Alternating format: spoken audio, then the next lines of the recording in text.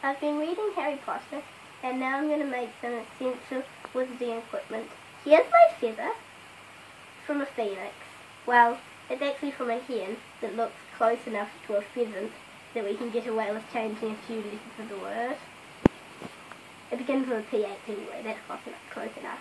And now we need some English oak, because it turns out that each type of wood responds to a different month of the year. English oak responds to June, which is my birthday.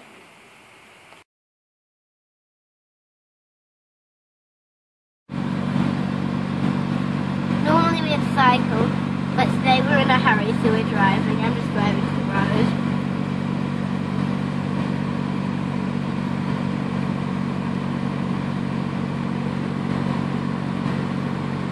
Everybody's still at school, although I'm not, and this is and the oak tree that I'm in is the oak tree on the school uniform on our school uniform.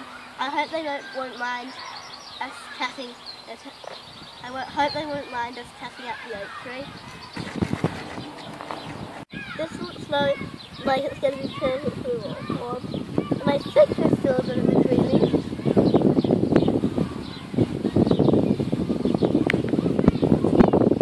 First we're going to cut the wand to 3 pieces.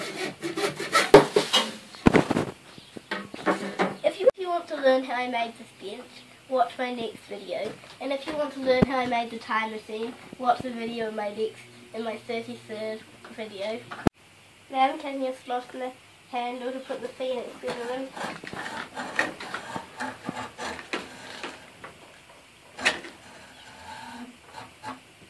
I think that's about it. So this is where you put the feather.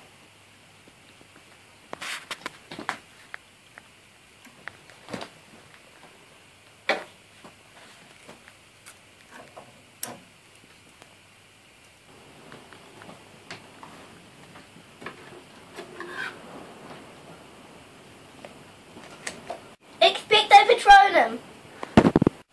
And the other thing a wizard needs at Hogwarts is a broomstick.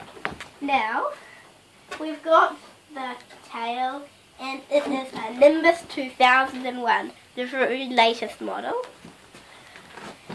And now, this is just the seat, and I'm going to show you how to fly one.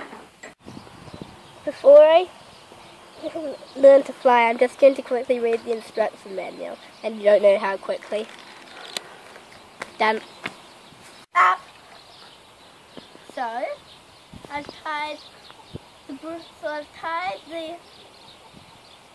I've got a rope, and I've tied it to a pulley, which is attached to the watchtower and the tractor shed. This is the most important part of the design, how I've attached the snake. How I've attached it to the snake. It's putting, the rope comes through the hole, and then when there's pressure on one side, it puts a vertical load on this. But if we were going to put one on the other, a horizontal load, absolutely no use. Now for my test fly!